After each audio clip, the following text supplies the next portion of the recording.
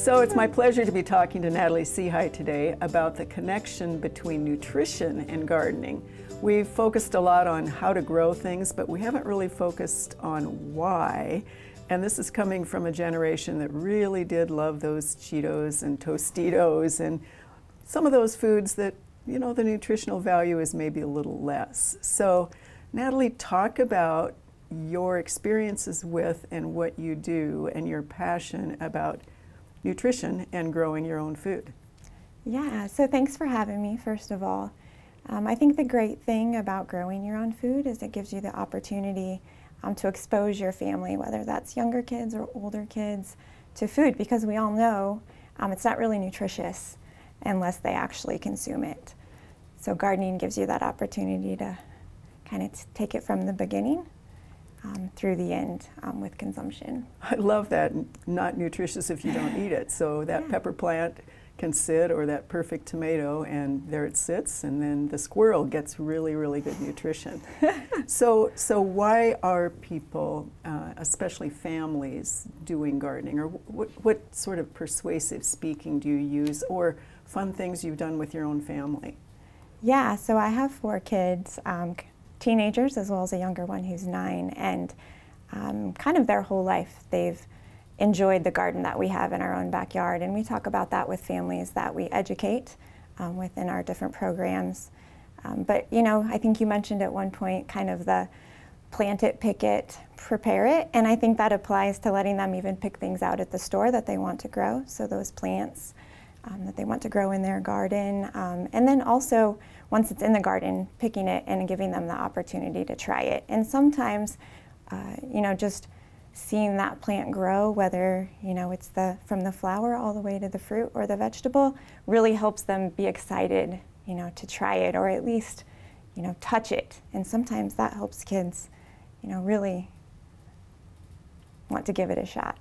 So making that connection between they get to pick it out to start with, and then grow it and work with it. How much of that then do you see translating from children into their parents or into their peers? Does, you know, I look at some of the peer pressure of, oh, you've got to wear these shoes, or you know, follow this person. Does the same thing happen with nutrition and food? And do they make that connection, or is that just one in there that those of you who really do know the nutritional value can say, oh, the red pepper versus the green pepper, that kind of thing? Mm-hmm. Yeah, I think peer pressure has a lot to do with the kids like it. I think a lot of times we see those kids that are a little more self-confident being the ones like, yes, you know, I really want to try it. And then there's those that are a little more hesitant, and it takes a little bit more prompting. You know, we talk about using your 5 senses, so really allowing those kids to explore it. So taste it maybe comes last because they're smelling it, touching it, really looking at it first. And then there are times where we even encourage kids, like, don't yuck my yum.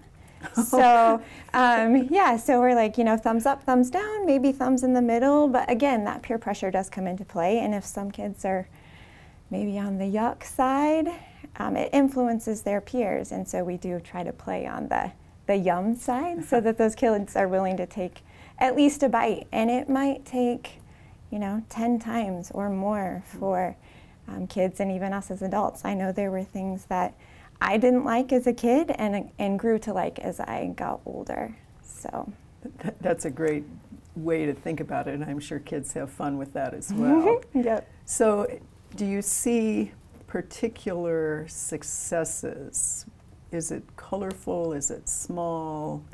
You know, the ones really that you would encourage, especially starting out younger or new gardeners, to try for the nutritional value. What comes to mind with that? I think smaller is easier for kids. They're maybe not intimidated by a large tomato. So if you look at something like a cherry tomato or the little mini peppers are great. I know I grew those in our garden for the first time, and they tasted just like what you buy at the store. They're nice and sweet, and they're little. You can prepare them or just pull them out of the refrigerator or straight out of the garden with a little rinse of water and eat them. But I know my kids always say mini tastes better. You know, it's kind of that bite size.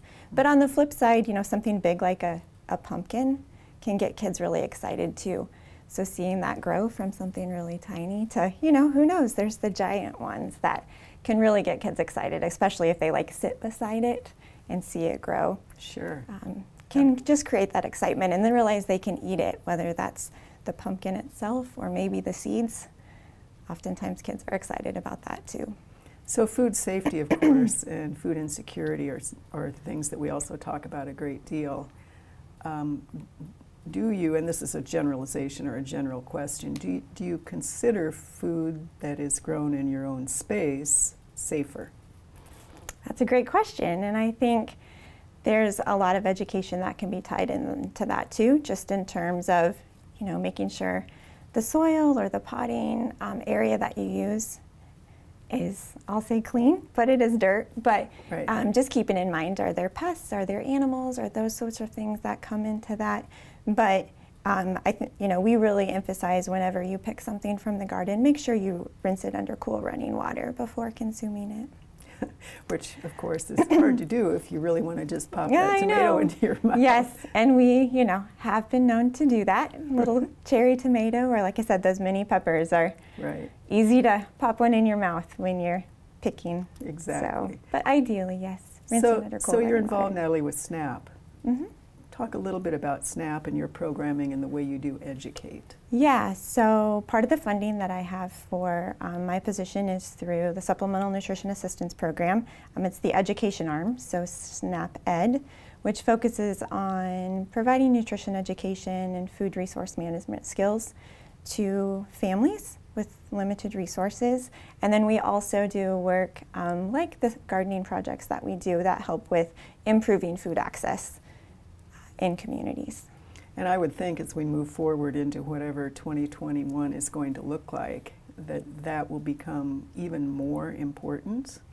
And I'm assuming that a part of what you saw last year was the need for a lot of that kind of education. Is that true? Yeah, that is true. We saw a lot of families that were maybe a little concerned about their food access and where were they going to get some of that fresh produce that they'd been accustomed to. You know, we were limiting trips to the grocery store and those sorts of things. And so we did partner with folks from horticulture, Terry James, specifically on helping to get some plants into the hands of families that could use them or into our gardening projects across the state that helped improve food access. But we did see a lot of families growing their own plants, which is exciting.